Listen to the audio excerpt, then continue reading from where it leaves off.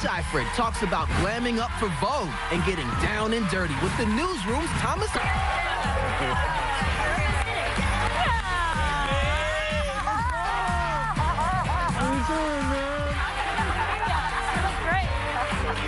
Wow. Wow. First of all, I saw the play. It was absolutely hilarious, spectacular, and awkward all at the same time. It's a Neil LeBout play about the aftermath of a one-night stand, and there's extra storyline once you get into the play. It's just you two on stage and nobody else in it. How much pressure is that for your stage debut, Amanda?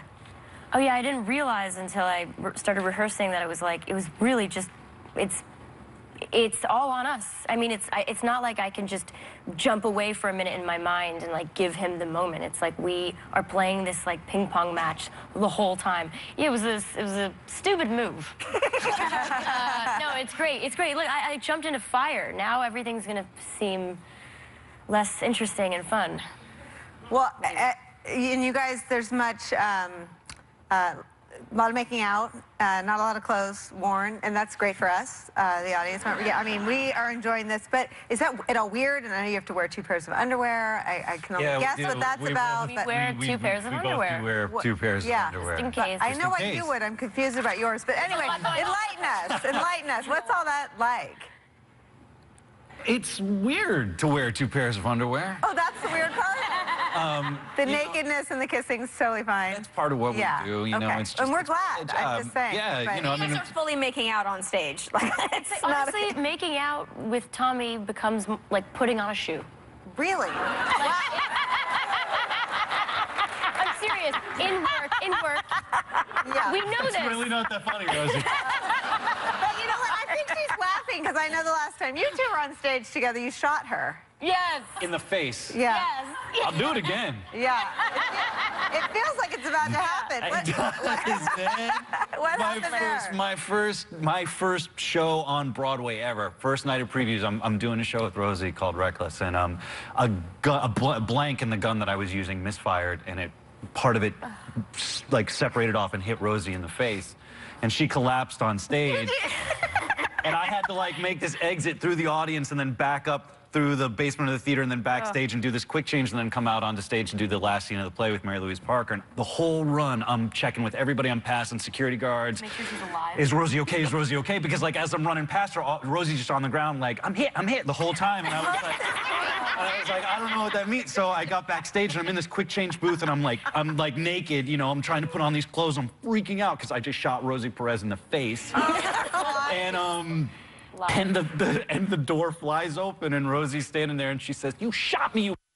That's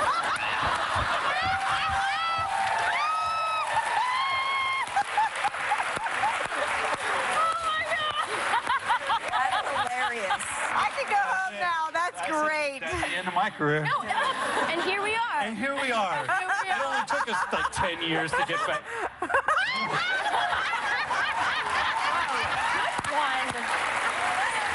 She's just glad somebody else said that word other than her. Yeah. Okay. Making Mom proud.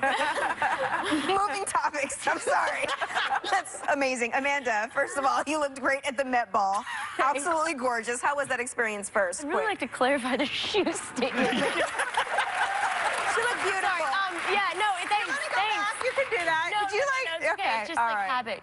It's about habit every night. Anyway, yes, thanks. It was really fun. I love that kind of stuff. You're absolutely gorgeous, and you're actually on the new issue of Vogue. Yeah. I mean, when I'm on, that's amazing. Now, do you buy copies of the magazine yourself? Or does your mom? No, my mom will do that. That's her job. No, it's really, I have to say, it's surreal. It is a dream come true. Even if it's, like, it feels silly to say, it's like, it's really something. Oh, cool, dude. It's special. It means a lot. It's amazing. I really like what they do there. So, yep. Okay, so it's a Flashback Friday, and you both brought a photo for us. I'm sorry, I can't. I'm laughing that I called you a. Okay, You know, that wasn't even the worst part, man. The worst part was like, I had to go home to Brooklyn. Do you know where the last place in the world you want to go after you have shot Rosie Perez in the face is? It is Brooklyn. Okay, I feel bad for him, and you're the one that got shot. Okay. All right, so Amanda, let's start with you. What's going on here with this flashback? Oh, look at you.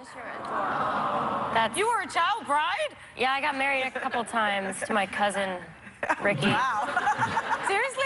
Seriously, not officially. I mean, Of course not. HBO show you. All right. Well, let's look at Yeah. this other one. Thomas, tell us what this look is about. Oh. Look at that outfit, though. Yeah, man, we're getting ready to move to Texas. So I think my parents were preparing me for what it was going to be like. Quick question. Congratulations on dating and all of your Instagram fun with Justin Long. Oh yeah, he's a funny one. He's a funny one. You guys found each other. It's too bad. It's too bad his Instagram account is private because it's the funniest Instagram account ever. Oh yeah, no, I mean, but we do some fun stuff on mine because it's public. But yeah, no, you really get to know somebody on social media. You really can. It's really good. Thank you. Wonderful. And our thanks to Amanda Seyfried and